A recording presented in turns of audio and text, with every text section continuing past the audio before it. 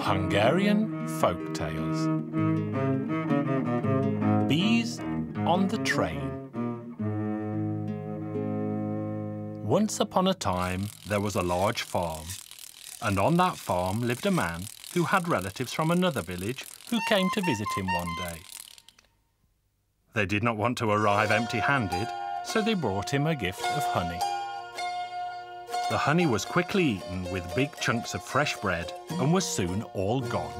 But while they sat eating, they discussed what a fine thing it was to keep bees and how simple it was with such rich rewards. The man could hardly wait for the next farm gathering, where he suggested they should buy bees to make honey. The head farmer agreed and asked if there was anyone willing to work with bees. A man stood up and said he knew all there was to know about bees.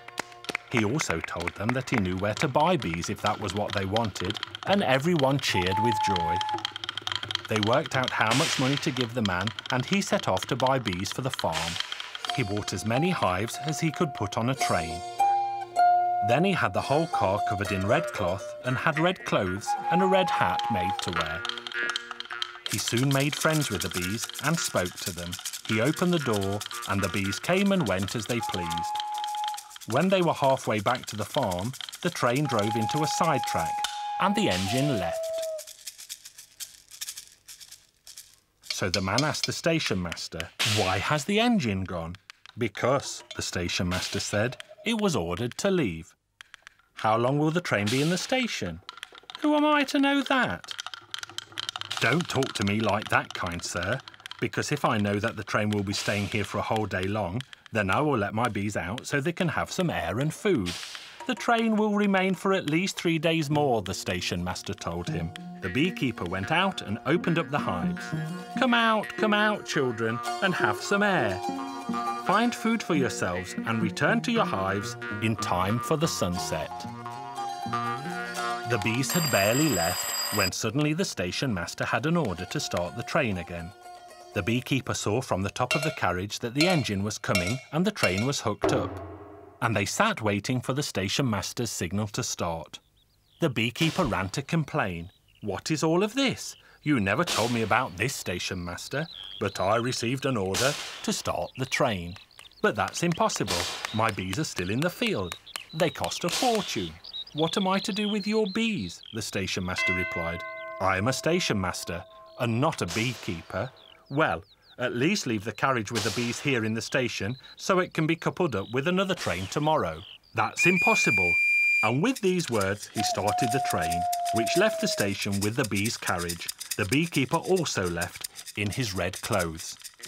While most of the bees were busy gathering honey, they sent a small party back to see if all was safe with their carriage in the station. Well, when they arrived, they saw that the train had taken their hives away. They returned to the meadow and told the others that their carriage had vanished. So all of the bees flew back to the station, and when they arrived, they found people waiting for a passenger train. Well, the bees thought that these people had stolen their hives, and so they stung them and stung them. The people cried out for help. The station master heard their calls, so he rushed out of his office, and he too was attacked by the angry swarm. His wife heard his cries and opened the window to see what was wrong. And as she opened the window, the bees rushed in and stung her so badly that she cried louder than all the rest. The station master heard this, and he ran upstairs to find out what had happened to his wife. And then he saw that the whole room was filled with bees. The two of them had to hide under a blanket to save their skins, but both were badly stung and their faces sadly swollen.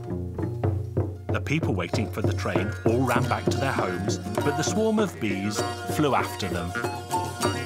The other villagers heard their shouts and ran out into the street. "Help! The village is being attacked by bees!" And they rang the big bell. The station master eventually came to his senses and he called for the train to be sent back to the station, and it soon reappeared on the platform. The beekeeper, still dressed all in red, climbed on top of the carriage and started to call the bees back. "Come on, children, your hives are here." The bees, hearing their master's voice, gathered together and flew back in an orderly fashion. Those that had survived the bloody battle made their way quietly back into their hives. Then the beekeeper went to see the station master, but he could hardly recognize him. "You deserved whatever happened because you spoke to me so rudely." But the beekeeper eventually forgave the station master, and the beekeeper went back to the farm and laughed when he recalled what had happened that day.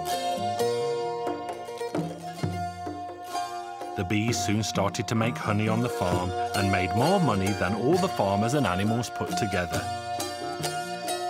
From then on, life on the farm was sweet.